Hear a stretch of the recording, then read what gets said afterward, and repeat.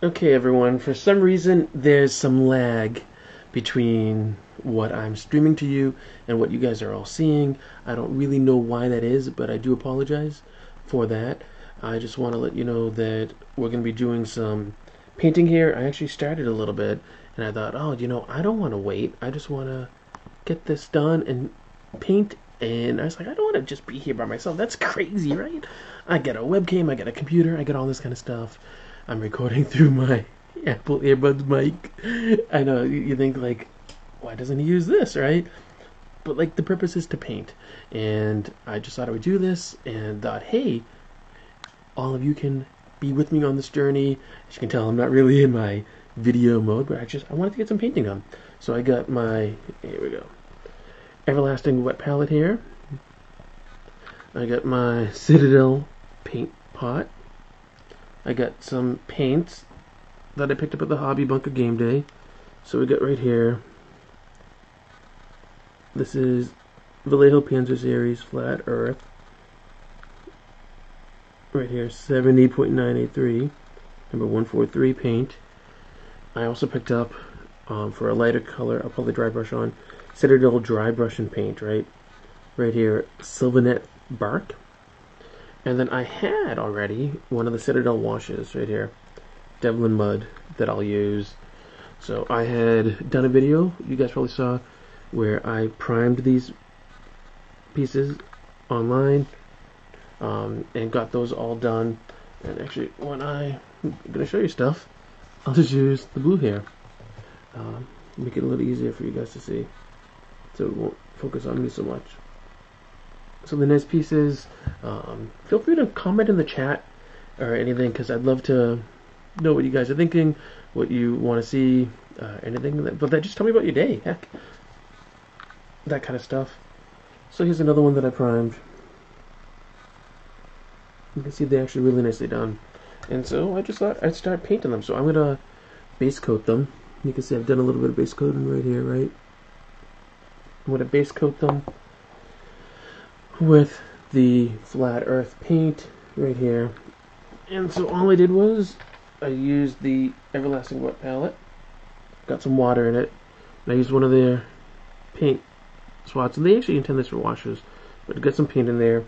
This is a pretty thick paint actually.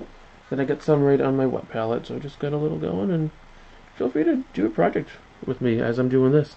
Let's see what's going on, see how people's days are going. And if this is something that you guys like to do, or you want to be a more common thing, maybe we can get some painting done this way. So, as I put the computer and the lights right in the exact same spot, that wasn't exactly a smart move. Here we go. Let a little more light get over here, maybe. Let's just start painting and see how things going. I don't know about you, but I had a busy Monday at work. There's a lot going on, and it's nice to just kind of relax, right? And you can do some painting, you can do all sorts of stuff to relax and just get things going on. You might be thinking, wait a sec, isn't this where Jonathan normally has his cigar box battle mat? And that's true, but obviously I moved it because I don't want to get paint on it. So I just actually have some green felt down. You can see a little over here, right? And we get that going, and move the cigar box battle mat out of the way. Get some nice paint going on here. Get some nice brown going, and I think I want to leave some black showing through for the base coat, right?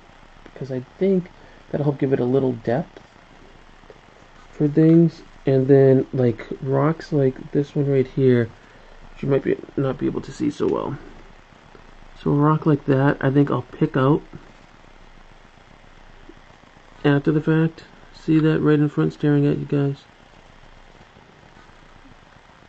I'll pick out and make a separate color, I think, as well. So let's just, since the base coat, I don't have to be neat about it. Just let's get some paint all over this thing, and that way we can move on to the next one and get stuff going on. And I'm really curious what all of you are working on, what you have planned, how your weeks are going, and things of that sort.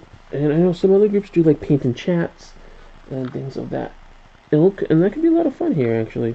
You could plan a day or the week, maybe make it a floating day, and just get some painting done. It doesn't have to be high quality video, but we could actually set it up as like a YouTube live thing, right? Where we all have a chance to talk to one another and interact and just see what's going on with everyone. Kind of a cool thing that happens. A Facebook group, the Tabletop Commanders do it, actually, I believe. They're based in another time zone, though, so that's always ends up being a problem for me for trying to interact with that. And I have to say, painting a terrain piece like this is far more desirable to me than painting a model. And I know in the past I've said that I don't really like to paint models, or I'll paint them, but I like to do singles, and that's also true. But like a terrain piece like this is actually kind of a lot of fun, and not only because it's just a terrain piece, but also because you can use it for different things. Here, let's turn around so you guys can see a little bit more of where I'm painting. I can get another angle on some of the stuff that I already did. So you can kind of do that, and it's going to be a little ironic, I think, because one of the things that I had recently backed, I talked about it on the show, was that I was a backer for the Dwarven Forge Caverns Deep. And when I did that, I made sure to back it for painting, because I was like, I'm not going to want to paint the stuff. And like a cavern, you think wouldn't be that bad to paint, right? And that's probably true, except there's just too much variation in color and everything. If I'm going to have to knock out a lot of pieces, I'm not going to want to have to deal with all that. Whereas if it was actually like a dungeon and just dungeon gray, I could do that easily. That wouldn't be a problem. Something that could get done in no time and be pretty speedy about it, have a good time doing it, and just get it done. But I was like, I gotta make sure that I back it at a painted level.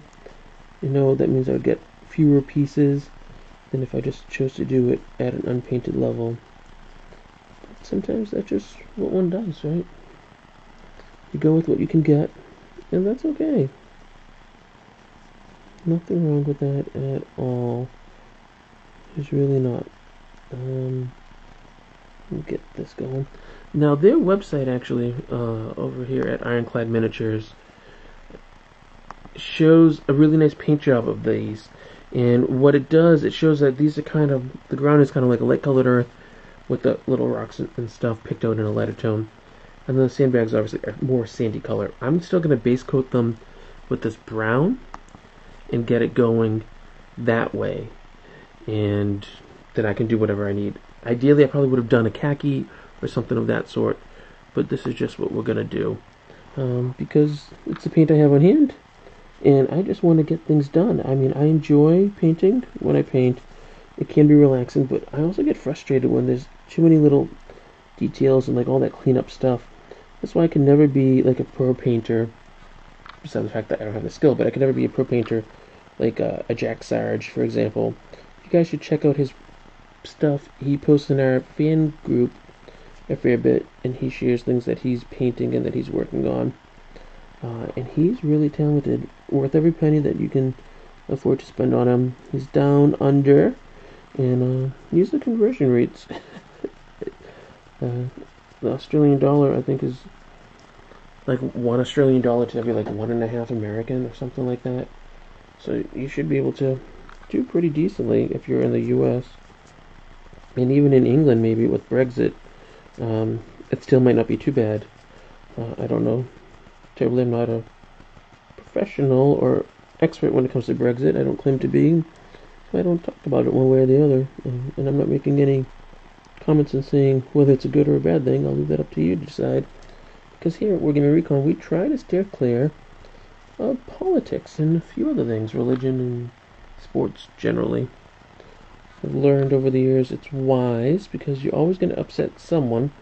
And yes, I know it's true that you could say that about the hobby as well, about rules or whatever, but as much fun as the hobby brings us, right?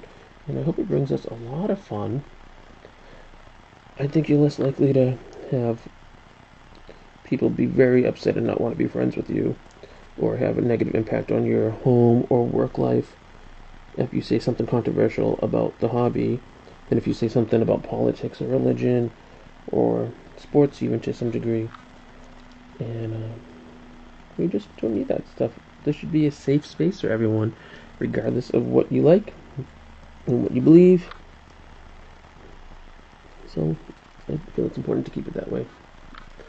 I need to add a little bit more of that flat earth, so let's shake it.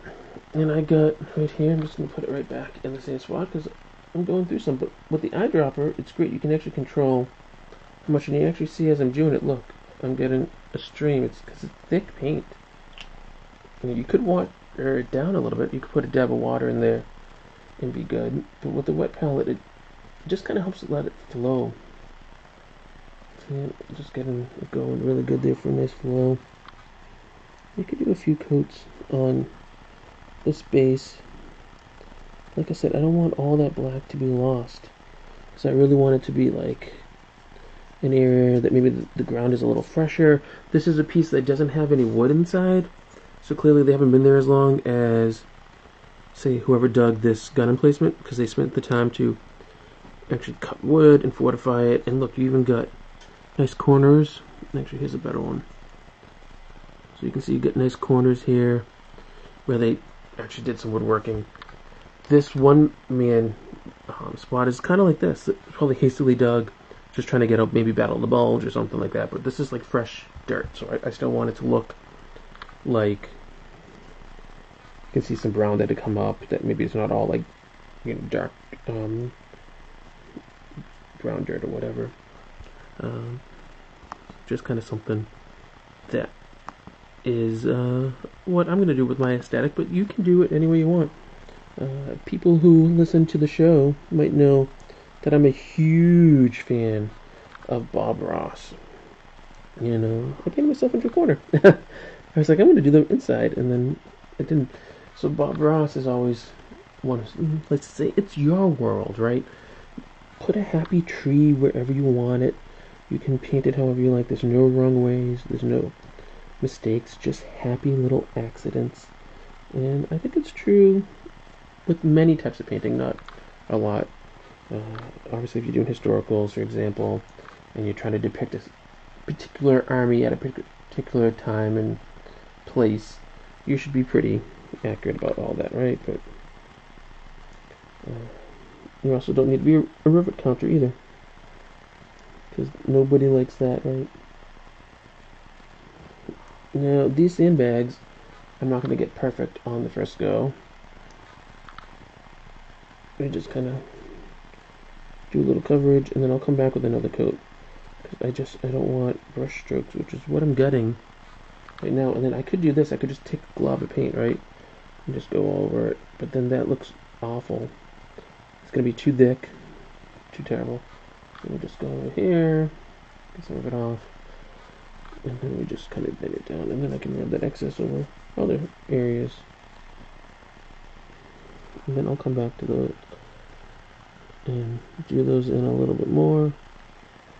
And if I lose any of this dark brown area that black area rather, that I want to keep, I could, instead of using my Devlin Mud Wash, I have a Badab black one, so just a black wash that would give it a little more shadowing in there to help the light stand out a little bit more, because as Bob Ross likes to say, in order to have the light, the highlights stand out, you need to have the dark. So this one, except for the inside, is basically done. So let's move on to the next piece. And I know I'm not going to get these all done tonight, but I would like to make some headway. And I could have just cut and run with the first one. Like, okay, that's the video, but we'll do a little bit more here. I don't want to keep you guys forever. I mean, if you're interacting in the chat room, please do.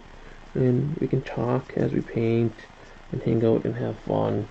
And then maybe I'll go a little bit longer. But otherwise, I'll paint for a while and show you guys what I'm doing here.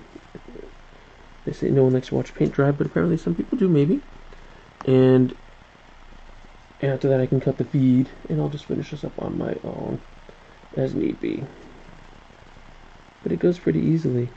I will say, when I picked up the paints was at the Hobby Bunker game day this past weekend with Adrian, who you know from the show. He comes on every so often. He's one of my good friends. I'm actually going to be seeing him on Wednesday night. His daughter's running another session of Dungeon World role-playing game for us to play in, and Alex is supposed to be there too, I believe. So that should be a lot of fun. But when I was picking up stuff, Adrian was like, well, if you're just doing terrain, right, why are you buying expensive hobby paint? Why not just go to like a craft store like a Michael's or AC Moore or Hobby Lobby or something like that and just get some like paint from them, right? That you don't need to worry about it being expensive because you're going to go through a lot. And it's like, well, no, not really. I mean, I'm not painting a whole table or anything. These are just a few pieces. And to me, it's no different than when you base stuff, right? You're going to do some basing. You can get the nice Woodland Scenics pieces and go. I mean, you can always just go into your yard and pick up twigs and stuff, but it's like, no, this will be fun. I'm not going to go through a lot of it. And honestly, with the amount of painting I do, this paint will last me forever. And the great thing about the Vallejo line of paints is with their eyedroppers, they really will last forever. It's not going to dry out. The GW stuff, I'm going to be a little more worrisome about. So, there's that. This is an old brush. I got a low cornel brush right here.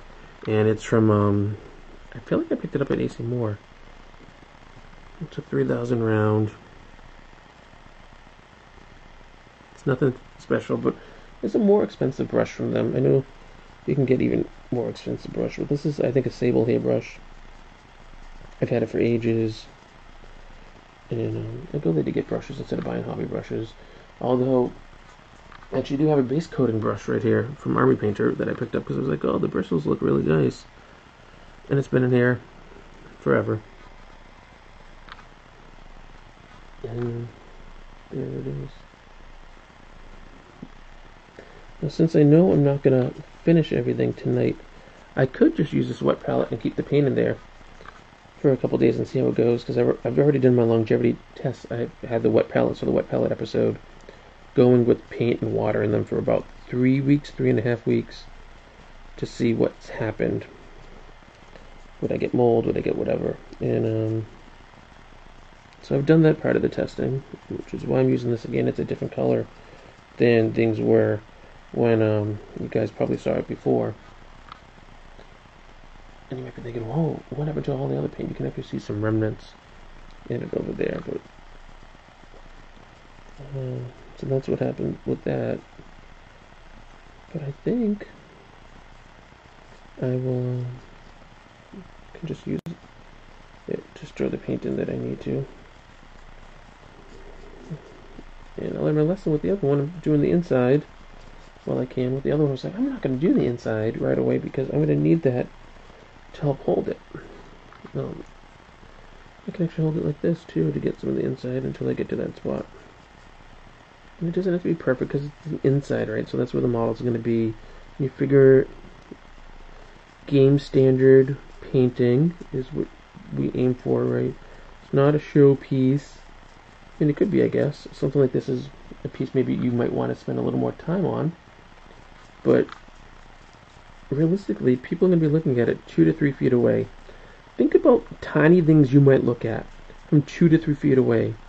If you're a wargamer dad like me, think about like trying to find one of your kids' small toys, right? And you're standing all the way up, and then they're like, Daddy, Daddy, I want my whatever. Can you pick it up for me? And you look at the floor, and you're trying to figure out from the sea of toys what that thing is. That's slightly more than 2 to 3 feet away. But that gives you a general idea. Can you see what they want? Really, just can you? And then use that as a general example for your painting standards. It's a tad extreme, I know. But again, it gives you the idea of what I'm talking about. I'll just keep doing some painting. I figure as time moves on and as this becomes a more common thing, that's what palette is. Turn it out a little bit. Well, at least not diluting it as much as I'm used to.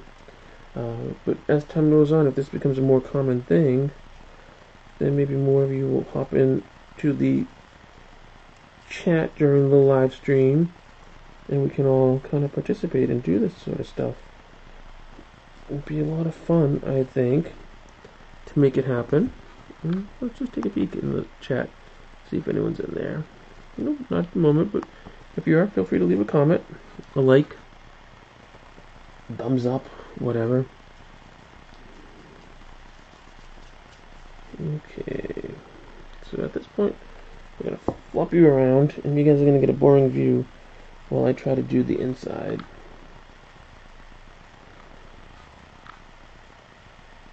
And we just keep on painting and painting. I actually owe a video to Current IRA Publishers for the Great Wargaming Survey, which ends soon. They asked if I would do it, and I said I would try to add that into my schedule, and I'm doing this instead. I feel bad about it. As much as I want to do that, I want to help them, because they're wonderful people. They've been great to have on the show, and great for the show. Very nice gentleman John over at Ironclad Miniatures had sent these a little while ago and said that we would add them to the queue for review. Part of reviewing means painting them, and I owe it to him, to all of you, to get this painting done. Okay, let's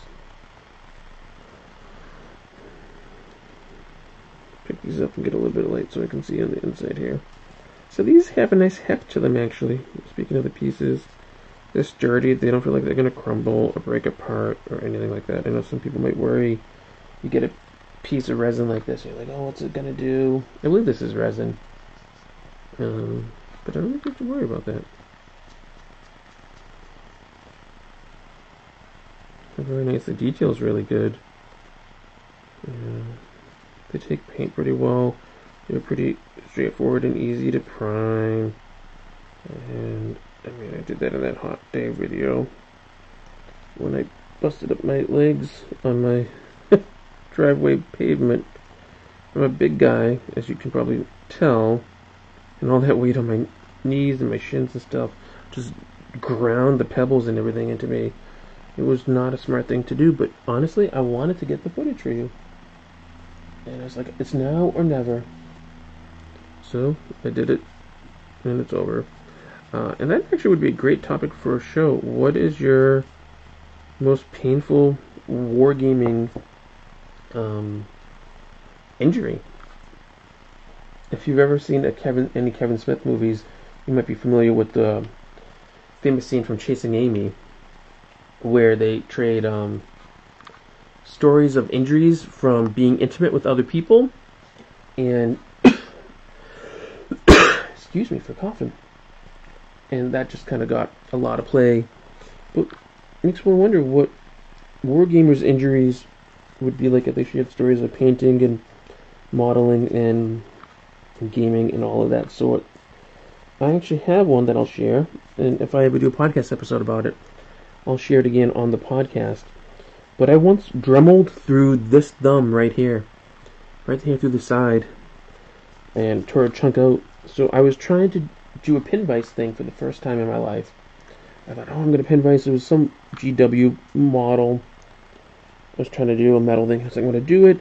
And part of doing it, I got to drill into the model, right, so that I can actually get the paper clip or whatever I was using in properly, and then I could get things going so it'd be nice and sturdy and all that kind of stuff. And I had gotten a Dremel for Christmas a year or two before, but I hadn't really used it a lot because I tend to be a little gun shy, as it were, about that kind of stuff. Michael Jones once poked fun at me that I need to use kitty scissors when I cut stuff, and I'm a bit of a klutz, so it's not completely unmerited.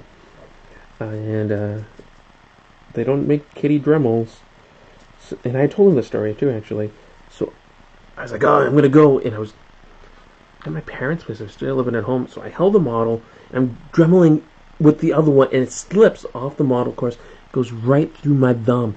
Hurt like all get out, blood coming out and everything, and I was calm. Normally I would freak out about that kind of stuff, but I was really calm and everything, and that was just really crazy. And looking back at it, it's really nuts, because I have quite a needle phobia.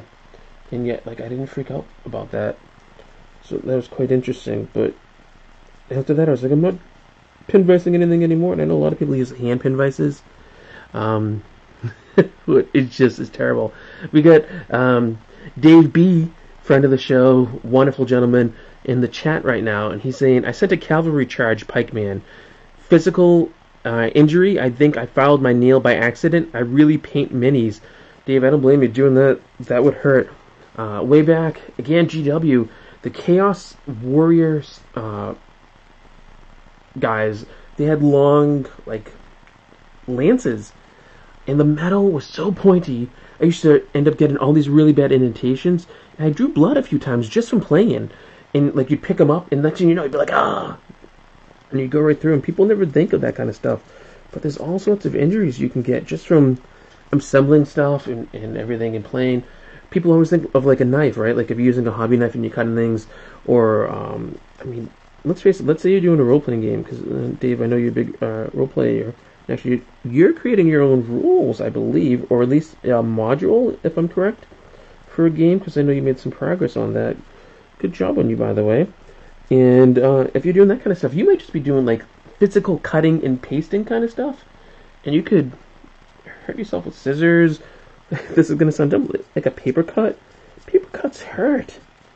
They hurt a lot. It's really crazy, and we might not realize this is an injury, but like this paint, I'm probably giving myself cancer. I'm not saying I'm literally. Don't go call it the paint manufacturer, but like, I was watching this video on Facebook of this guy, I don't remember his name, but he said your paint was giving him cancer, so I think it's giving me cancer too, and I'm going to sue you for all your money. Don't do that, because we don't know.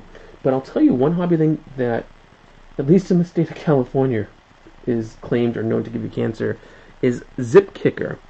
So any of you minis guys or gals, because there's some great minis gals out there, know that zip kicker is this cool accelerant for super glue. You put your super glue on your model, spray a little zip kicker, and like hold it together, and it like cures almost instantly.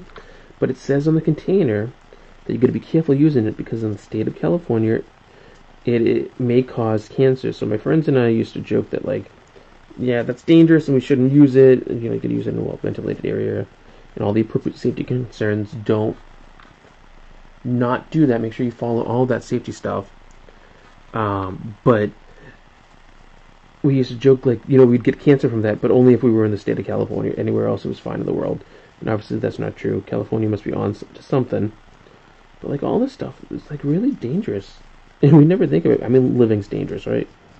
But it's just kind of funny how all that stuff goes, and you don't often think about it.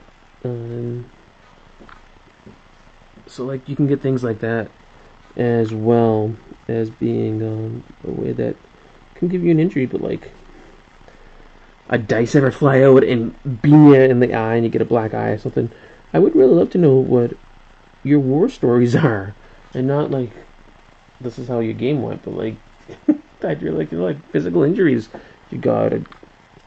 Did someone beat you in a game so hard that you were emotionally damaged for a while? Make a really stupid mistake or something. Not to, you know, be like, haha, because we're not about that here. But just to try to see what kind of stuff goes on. I think it's quite interesting. It's a thing people don't often talk about. But it would be quite fascinating to learn. We could probably do a whole episode on that. So the paint on this side is mostly dry, so we can move that over. And then this one, the paint is mostly dry, except for a little that I got of myself. So I'm just going to do a few little touch-ups on it.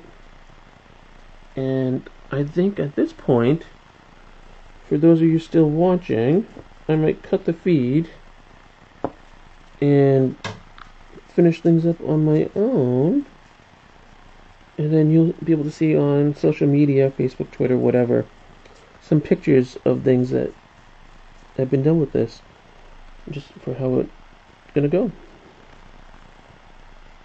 And that could be pretty cool. So we'll finish that up after, and I would just like to take a moment to thank all of you. We can turn you a little more towards me, right? Thank you for joining me for this paint and chat session. We'll do it again. If you didn't watch it live, leave a comment below, right? And maybe I'll take this and I'll actually put it on YouTube. But leave a comment below, like the video if you thought it was interesting. Of course, it could be more interesting if we have some back and forth with all of you. I'd love for all of you to join in if we can. So remember, leave a comment below. Even if you don't see it live, say what you would like to do. Tell me when a good time is that would work for you, and we'll try to accommodate as many of you as we can as possible, and we'll do this again. So as always, you know the drill. Keep on gaming!